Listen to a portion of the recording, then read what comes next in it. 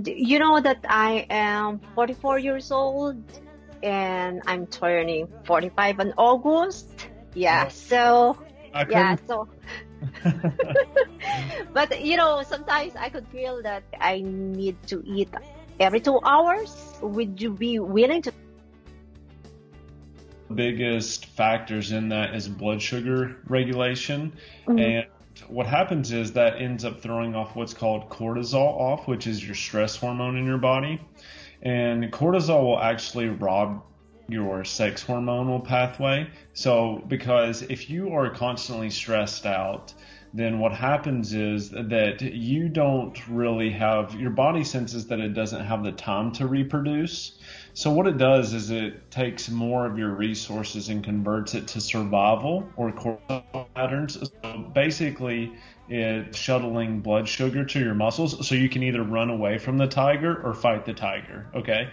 Mhm. And that's more of like from a prehistoric aspect of when we were developing, because today there's really no tiger, but it's like society is a tiger, right? Whether it's Mhm. like work, kids, family life, Mhm. just in general.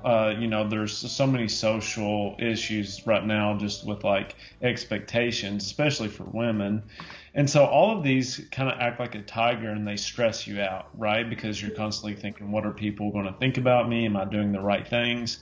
And then that basically robs your sex hormonal pathway and it leads to these types of issues like we see like chronic fatigue. A lot of people have a misconception of thyroid issues. You have weight gain, you'll have irregular menstrual cycles, hot flashes are something that I commonly see and help people with, mood swings, you can Yes. have PCOS, hair falling out. Sometimes you'll have like depression or anxiety will come with that as well, migraines. So there's quite a bit that can happen. So yeah, so what I recommend for most of my patients, because cortisol, what it does, it balances your blood sugar throughout the day. So it's supposed to Mhm. help keep you from getting that fatigue. But it's prolonged for whether it could be just like a year, it could be decades, whatever it is. Eventually it's going to catch up with you and it's just going to rob that hormonal pathway so much that you just kind of tucker out, right? Your sex hormones get so depleted.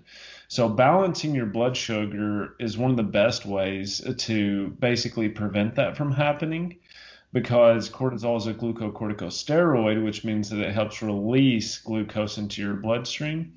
And if you are eating every 2.5 hours to 3 hours, basically you don't have to secrete cortisol to balance your blood sugar, which keeps your sex hormones fresh. I really ranted there, so I hope that helped explain it.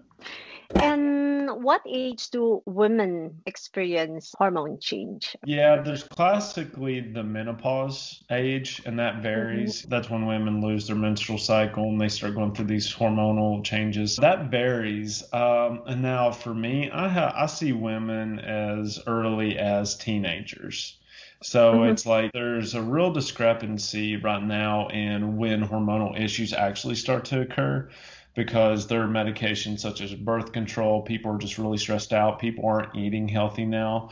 And basically, what's happening is that it's just ruining their hormonal pathways. So we're seeing it earlier and earlier all the time now. So basically, the menopausal age, it just depends. Normally, you see it around like the mid 40s to 50s, somewhere in there. But it just varies person to person. Honestly, I could say that the most thing that I'm afraid of is a thing called, we talk about it, the menopausal. How can I avoid to have a bad menopausal experience? Because I heard a lot of stories from my friends who had. Some of the basic things that you can do are dietary. So kind of like you were saying, eating every 2 to 3 hours is a really good way just to help regulate your cortisol levels so that you have more fuel for your sex hormonal pathways. Decrease your stress as much as possible. Avoid alcohol is a really big one, because a lot of women tend to turn to red wine at night. And it's okay. It's just like moderation, but not huge amounts of it. Avoid like the biggest food intolerances, which are sugar, gluten, dairy, corn, and soy.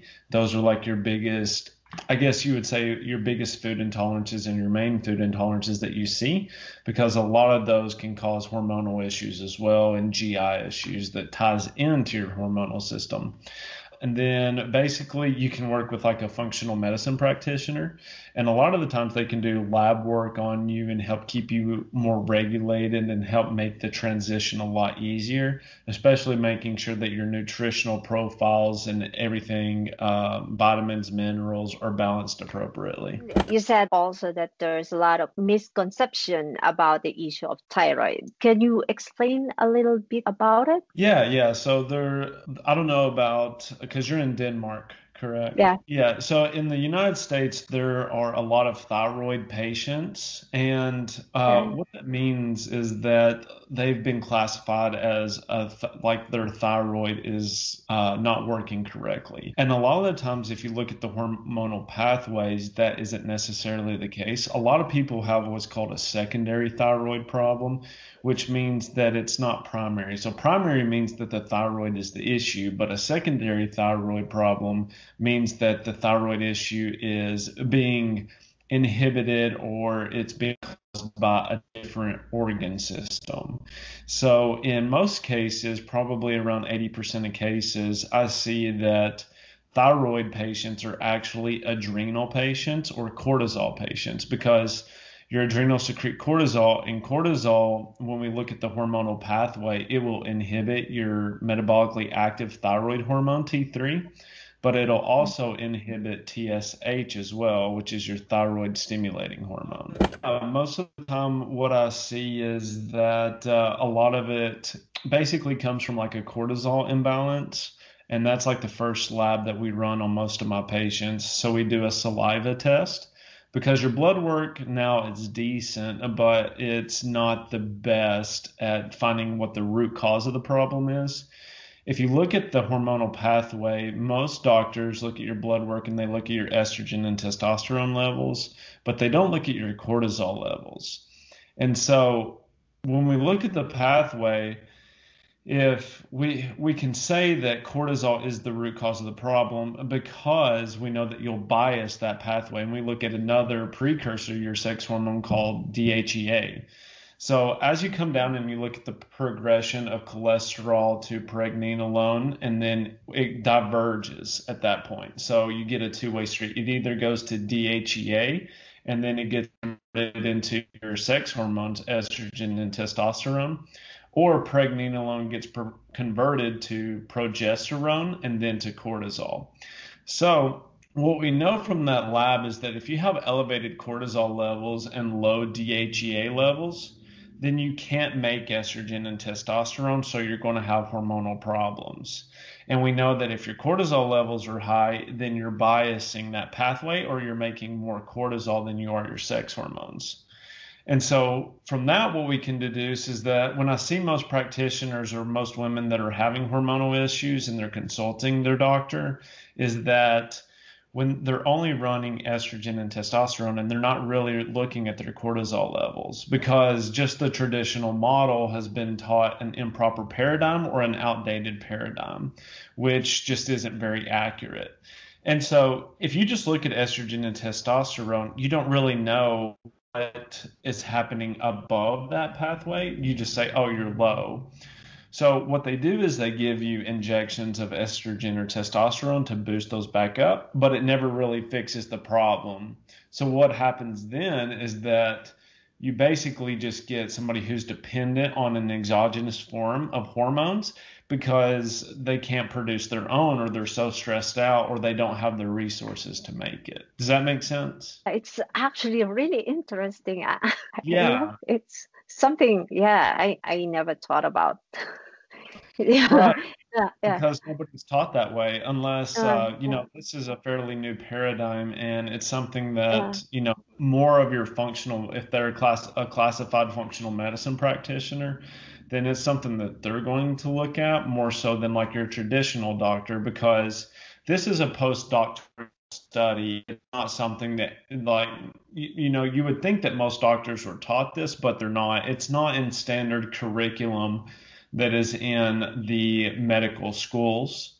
It's Mm-hmm. something that more refined, highly successful practitioners are treating on their own. So if you don't have doctors going and studying like postdoctoral degrees or certifications, then most of the time they're going to be missing really big key concepts in these treatments and how to get to the root cause of the problem. I would just say, that whoever you trust with your health, that you kind of vet their education and where they come from and what they've learned, because you're trusting somebody with your body and you only get one body. So it's like, why would you just leave it to somebody who isn't really passionate about it and who isn't really, kind of like as caring and isn't going to take the time to spend it with you and understand what's going on with you, right? So I know that that's kind of like a little bit of, I'm not trying to like shame any doctors or anything like that, but I'm saying that there are good doctors and there are bad doctors. So make sure that you choose the right one, because the traditional medical model, we can see that it's failing. Like, how many people have diabetes or heart disease or hormonal issues? There's just not very good. And the people that are kind of doing this are just run by like big pharmaceutical companies, in my opinion. But that was kind of like a little rant, so I apologize. But some basic key concepts I would say is definitely work with somebody who knows diet and be really conscious about what you eat. So I think just like you said, Suzette, earlier, it's like eat every 2.5 to 3 hours. Make sure that your blood sugar is regulated. Avoid sugar, high concentrations of sugar. Gluten is a big one. Dairy, corn, and soy. Those are the big ones. The really cool fact about Europe in general, though, is that they burnt their GMO fields a long time ago, whereas we didn't in the United States. So if you're in Europe, you can actually eat gluten and bread and not have as many issues as we do in the United States. And so that's a pretty interesting fact. So yeah, you all can have bread, but we can't. And I see it all the time, and everybody's like, "Oh, I just want to move to Europe so I can eat bread." So Yeah. but I would say that those, if I had to say, those are the biggest key factors. Right now, what I'm doing a little bit differently than I would say some of my colleagues is that we have health coaching that we provide to all of our patients, just to keep them accountable. So we meet like once a week, and we meet for about an hour and a half. Like last week we met for 2 hours actually, because everybody was just so engaged in asking questions. And that's because health isn't just, this biochemical component to it or physical component. It's also an emotional component as well, right? Mm-hmm. So having the emotional coaching and kind of somebody to keep you accountable in my clinic has been a huge game changer for getting people results. Oh, that's all. And thank you very much. Is it possible to a lot of things about female hormones? It's going to be fun. Yeah, for sure. Yeah, so good night to me and good afternoon to you. Okay, bye. Have a good day. Easy to get stressed, and thank you very much. No, thank you for having me. I really appreciate it. It was a lot of fun. So